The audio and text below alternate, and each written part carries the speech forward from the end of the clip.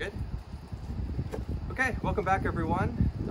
Next part of the how to do fishing things, I guess, series that we're doing. We are going to teach you how we fillet a fish, although not because we don't have our stick.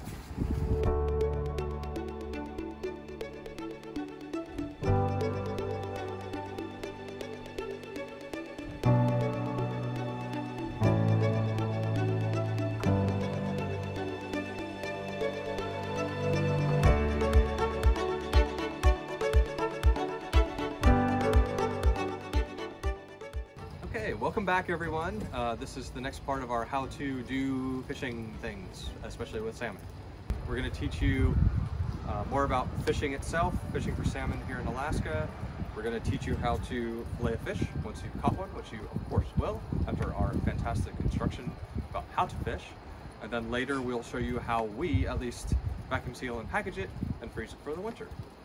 So let's get started. What we have here is a mat, a cutting mat. We have gloves, and we have our salmon that we just caught down on the Kenai, and we have our fillet knife. So we normally do this at the river, but we forgot our fillet knife, so that makes it difficult to fillet. Normally, we fillet the fish right here at the river. We forgot our knife, so we will be filleting it at home. And it's a little bit easier doing it there because we can then just process the fish and toss the carcass into the water instead of having to try to dispose of it here, but it's okay. We're just gonna rinse off as much of the kind of like river slime as we can. That's more a safety for me, so that the fish doesn't go sliding around on the mat. This mat helps grip it pretty well, but it's not perfect. And yeah, it's a big sharp knife, so we don't want it slipping. So the way we like to do it, first of all, nature's napkin is grass. Put my gloves on. Okay, basically the method is we're gonna slice along the belly and pull out the guts. You then slice behind the gill to like free up the fillet, and then you go down the spine with the knife. Having that bend in the knife is what's going to give you a nice solid clean cut along the spine and break through all the ribs and give you that nice long fillet, like single cut of fillet that you're looking for. There's also a lot of different ways to fillet a fish. This is how we've sort of learned to do it and what we've come to like doing. I know some people really like to keep the belly and they think that's a really good part of the fillet. We don't particularly do that. Also, when we cut out the guts, this is a female, she may have some eggs in there, and some people keep those as bait for silvers or for trout and things like that. We're not going to do that this time. So there are different ways of using the entire fish, but we don't know that much about it yet, so we just do what we do. This is how we prepare the fillet. It's not the only way, it's probably not the best way, but it's how we do it. So we're going to start here at the back. Stick the knife in and just saw. Up the belly, right? And then you can reach in and pull out all of the guts. And those are those eggs so that he was telling you about? Yeah, this is the roe. This is the eggs here. Okay. So then what we do is one good cut behind the gill.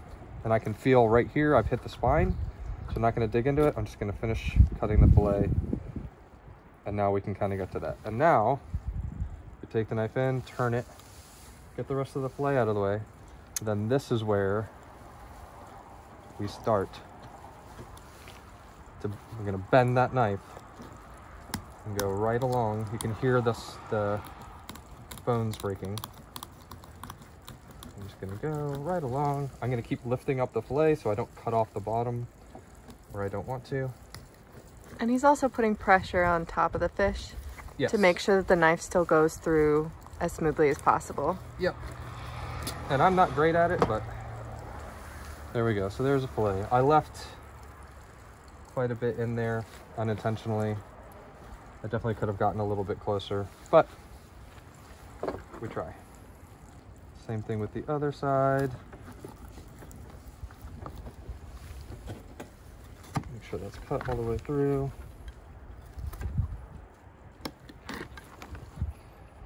And again, pressure on the knife.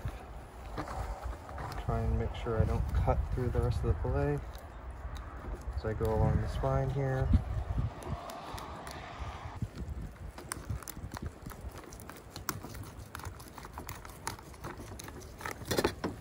Okay. So there we go. There's 2 fillets. That wasn't the best I've ever done. But yeah, I'm still learning how to do it well. Okay, so the next step, once you have the fillets taken off both sides, is you want to take out the rib bones that you see here.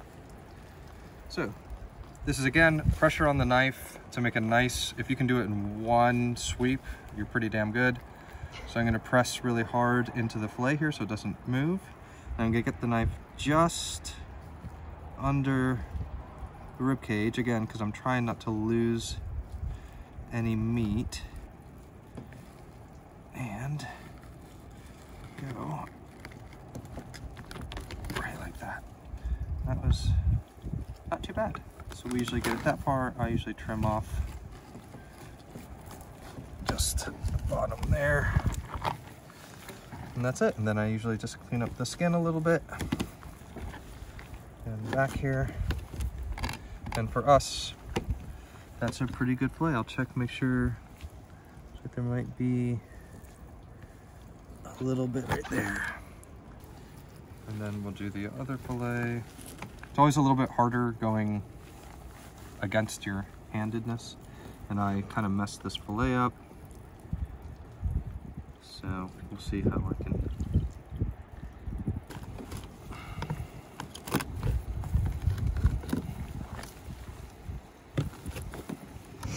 Okay. That's it. Just trim that off. Our fillets will get better as the season goes on. I mean, this is literally the first fish I caught this season. So my fillet skills are not up to par. I'm actually a little embarrassed that this is the example that we're showing you, but this is how it goes. I mean, this is it. This is learning how to do stuff. That's it. And then we'll wash them off. Try and get all the scales and everything off of there. And you can see this fish had been snagged before at some point. So we'll see, the meat there may be a little too tough to eat, but we'll cook it up anyway and see how it is. This will be dinner tomorrow night. Because this will be, I'm gonna cook this up tomorrow night. If you do fillet it and decide to cook it, I wouldn't leave it in the fridge for more than a day, maybe 2 at max. If you aren't going to use it, then I would package it and put it in your freezer. Yep.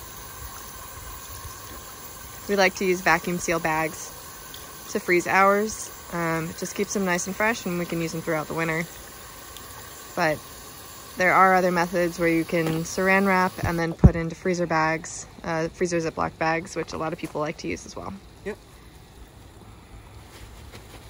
Okay, and that's for what we're doing here tonight. That's essentially it. So I'm just gonna clean this table up, wash it off, and we'll get that salmon into the fridge, and I will cook it up for dinner tomorrow. Maybe I'll film that too. We'll see. That's it, guys. Thanks. Again, that's the next part of the how to process Alaskan salmon. So stay tuned for the next video. That'll come at some point, where we're gonna vacuum seal the fish and freeze it for the winter. So that's it. Thanks, guys, for tuning in. Like, comment, subscribe, and please keep coming back for more. Thanks for joining us.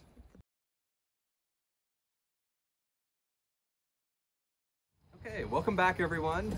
This is the next part of our how to do fishing things, especially with salmon here in Alaska. That was awful.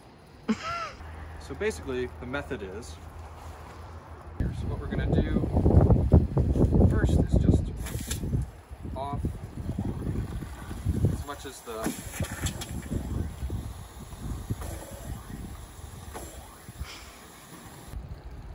package it. What do we do? process the rest of it and package to put in the freezer. Yes, we vacuum bag it. Vacuum seal it. Wow. It's late. It's late on a Sunday.